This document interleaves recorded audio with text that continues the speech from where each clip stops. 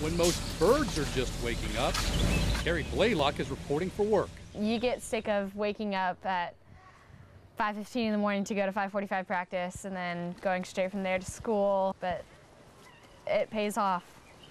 Obviously. Yeah. For the Waves of Wilmington swimmer, it's paid off in a big way. That forearm driving. She's headed to the U.S. Olympic trials in Omaha, Nebraska, where the competition will be fast. Yeah, very fast. Her events?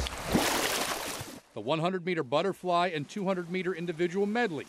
Not bad for a kid who chased my big sister. She's so set on that idea that I chased her. Made me fast as I am today. She's chasing you now? Yeah.